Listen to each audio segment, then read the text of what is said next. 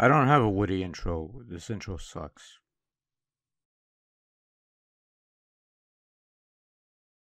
April 24, 1980 saw Nintendo release a little handheld electronic game called Ball, a relatively simple game played on a liquid crystal display.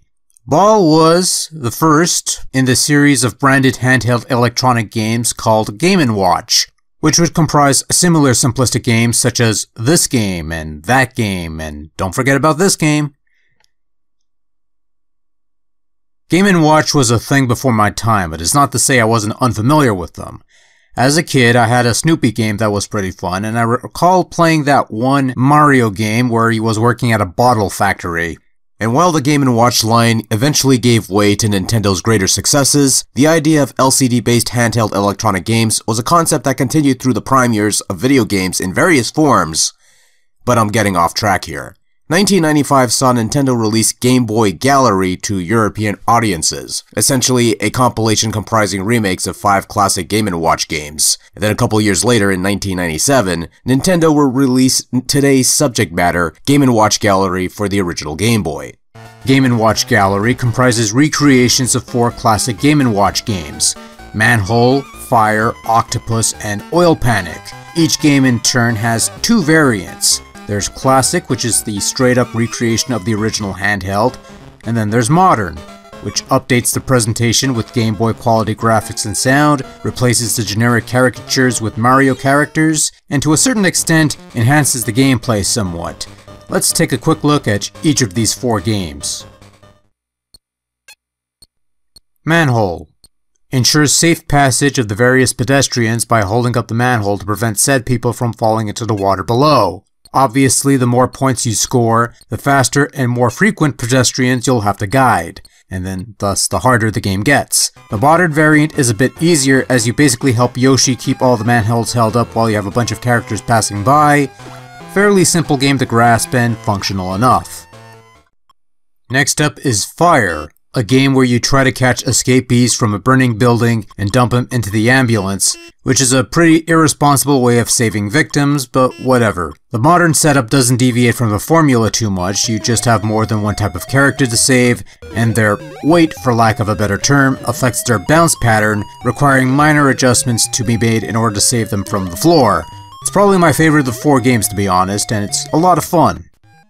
Octopus. Dive into the bottom of the sea and pillage the treasure below to bring back to your boat for bonus points, all the while avoiding the deadly tentacles of the eponymous octopus. You can pillage as much gold as you want before making your way back up, but in the modern version, the more treasure you pocket, the slower you'll move, making evading those tentacles a lot harder. So there's definitely that risk versus reward aspect that's heavily emphasized here.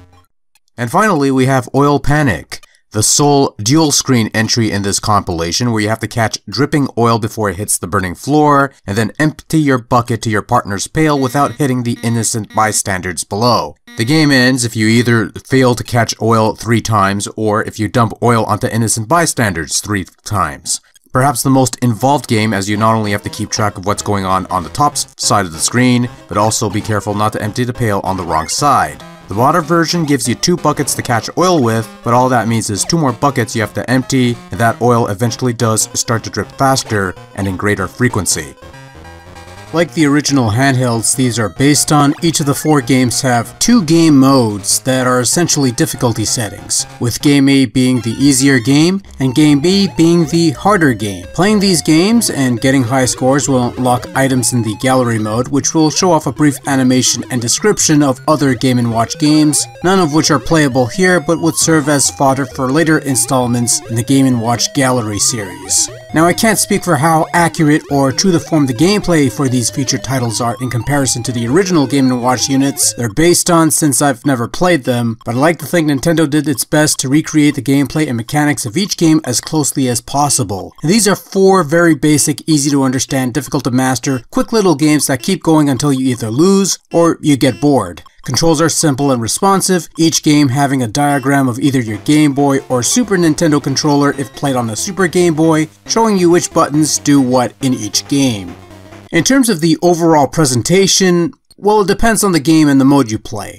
The classic variants do a fair job of recreating the original graphics and layout, and playing on the Super Game Boy provides you with some colors and even the appropriate throwback borders for the various games, making for a rather nice touch. The modern iterations, which replaces the plain-looking characters with Super Mario ones, look decent enough for what they are, but they're nothing really special. Sound effects on the classic side are old school beeps and bleeps, while modern has a jaunty yet forgettable jingle for each game and less old school beeps and bleeps. Overall, Game & Watch Gallery is a solid compilation that recreates 4 of the old Game & Watch handhelds and manages enough accuracy to be close to the source material, while also providing enhanced versions for those who feel the primitive preset visuals of the classic model seems lacking. Either way, you've got 4 fun little games on display here, and a nice convenient way of exploring a segment of Nintendo history without spending an arm or leg on original hardware. Good times, fun stuff.